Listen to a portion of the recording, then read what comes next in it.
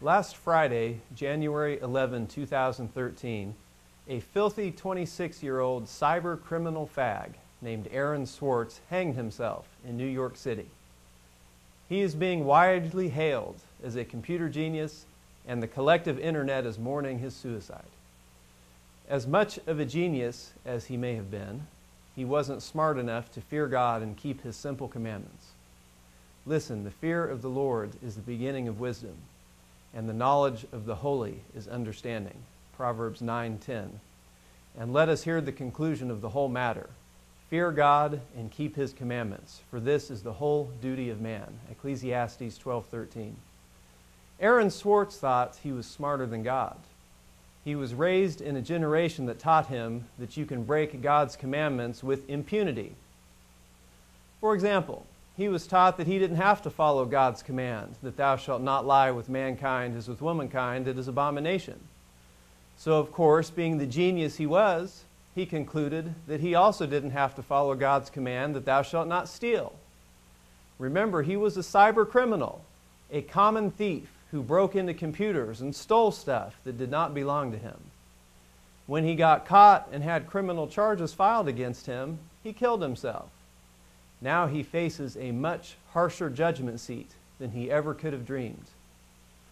WBC has been preaching to this world for over 20 years, warning you that your only chance for peace is to obey God. But rather than repenting, you declare war on God and try to silence His messengers. As David said, "My soul hath long dwelt with him that hateth peace. I am for peace, but when I speak, they are for war."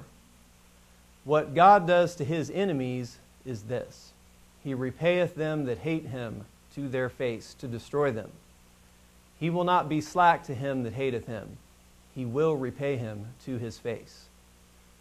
So when cyber criminals attempt to stop Westboro Baptist Church, God repays you to your face. Your poster boy is now dead, having died in the same shameful way as Judas Iscariot, that son of perdition. Now, we certainly live in a generation of deluded people who think that they can anonymously commit crimes against God in the dark, and that God doesn't know who they are and see what they are doing. They say, "The Lord shall not see, neither shall the God of Jacob regard it." Understand, ye brutish among the people, and ye fools, when will ye be wise? He that planted the ear, shall he not hear? He that formed the eye, shall he not see? Psalm 94, 7-9. The Lord looketh from heaven. He beholdeth all the sons of men.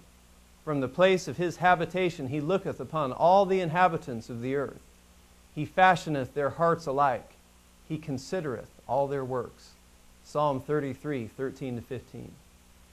And to continue their delusion, they reason among themselves that since God hasn't destroyed them yet, that He won't.